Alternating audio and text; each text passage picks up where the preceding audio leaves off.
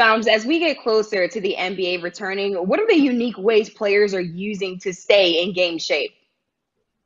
It's been different for every team. For example, in LA, LeBron James has held private workouts with 1 to 2 teammates at a time at a closed off private location on court, I'm told. All the safety measures have been taken, I'm told, in these private workouts. Everyone involved has been tested. Everyone involved has practiced social distancing. Everyone involved has taken the necessary steps to make sure that they're following all the guidelines. And the Clippers, I'm told, have had some players do the same in terms of working out and getting together on the court. And this is a way for both teams to gain chemistry and be able to be in shape, in tune with each other as a potential resumption of the season gets near.